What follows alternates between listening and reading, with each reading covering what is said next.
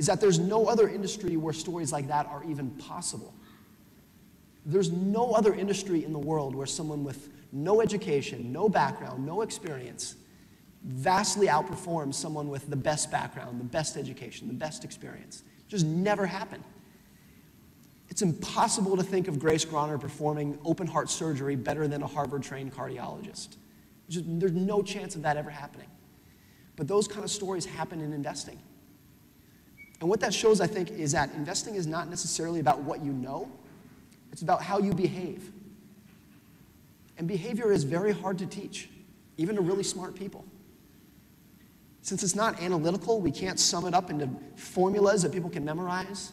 You can't plug it into a spreadsheet that gives you an answer. It's kind of just this soft, mushy topic that often gets swept under the rug when people are learning about investing.